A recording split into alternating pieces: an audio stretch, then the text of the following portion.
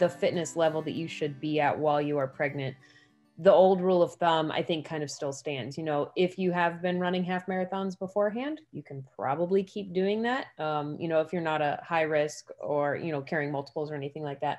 But for the most part, you can continue to do what you've been doing now, minus contact sports. Probably should lay off the beach volleyball and flag football. But as far as, you know, weightlifting, like for me personally, I still lift weights 5 to 6 times a week.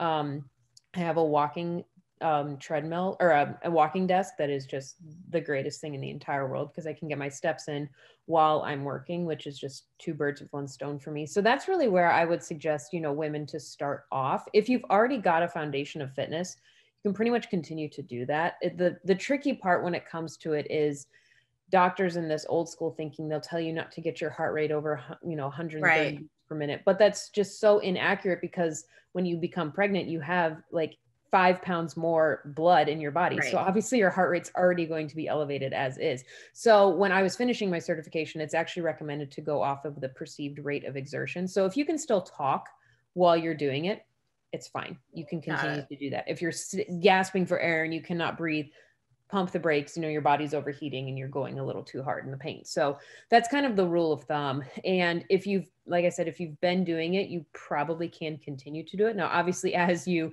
get bigger and your center of gravity changes, you might need to decrease the weight that you're using. You might need to, you know, make adjustments for certain exercises. But I would say 95% of my fitness routine is the exact same as what I was doing before pregnancy as to what I am doing now.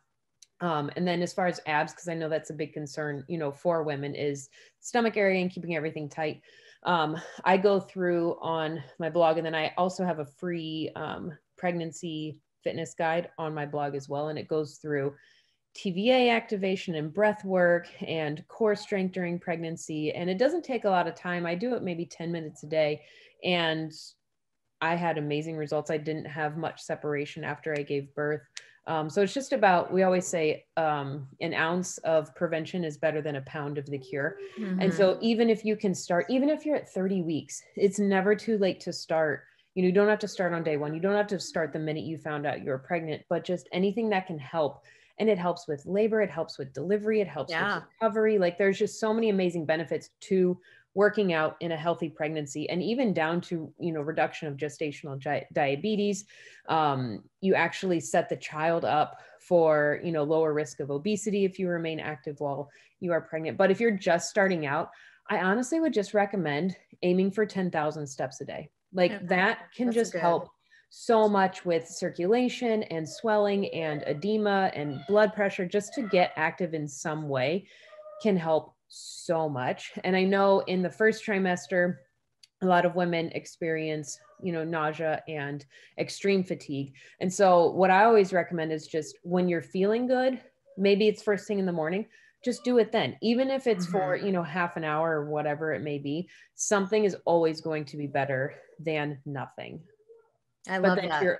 To your other question, you know, if someone is wanting to lose weight in order to get pregnant or, you know, to work on conception, kind of the same rule of thought is, you know, figure out how many days a week you can get to the gym, and say it's 3 days. Okay, well then you'll want, you know, a lower day, an upper day, and then a core day. Or if you can go 5 days a week, you know, just break up those workouts that way.